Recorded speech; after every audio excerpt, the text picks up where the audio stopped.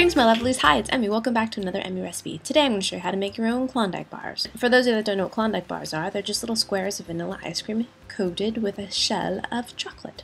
This video is a follow-up to my magic shell recipe. If you missed that video, I should put the link down below. In that recipe I showed you how to make a chocolate sauce that self-hardens. So we're going to use that sauce to make the Klondike Bar. So, yeah, you kind of need that recipe. Alright, so let's go in the kitchen and I'll show you how it's done.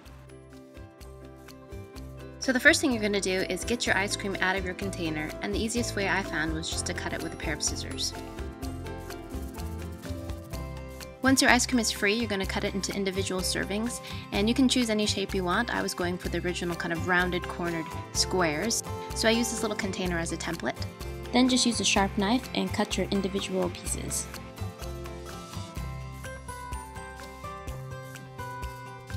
So once the squares are cut up, you're going to place the whole tray back into the freezer and allow them to chill at least a couple of hours until they're nice and firm.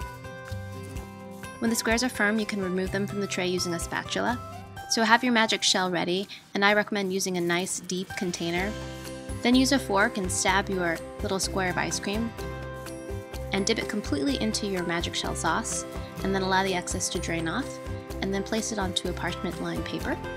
And then place the whole thing in the freezer again to set up.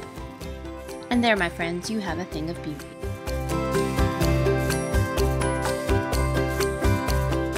And here's the finished Klondike Bar. Couldn't be any easier than that. Look at that. Doesn't that look gorgeous?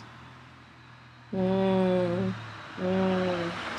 so let's give it a taste. Here we go. Itadakimasu.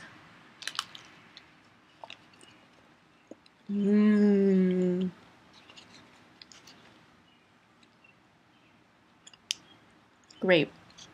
Nice and chocolatey because we made our own chocolate sauce.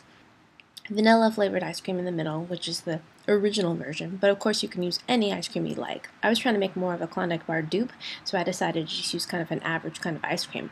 So there are tons of different permutations. I want to do a mint filled one, I want to do a chocolate filled one, and then I can imagine putting peanuts in the shell too. I think that would be fantastic.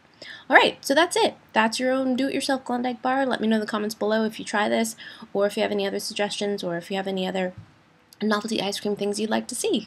Alright, I hope you guys enjoyed that. I hope you guys learned something, and I'll see you in my next video. Toodaloo, take care. Bye! So here's the finished magic shell. Nice and hard. I have it on a scoop of melting mint ice cream. It's so humid that my Klondike Bar is sweating.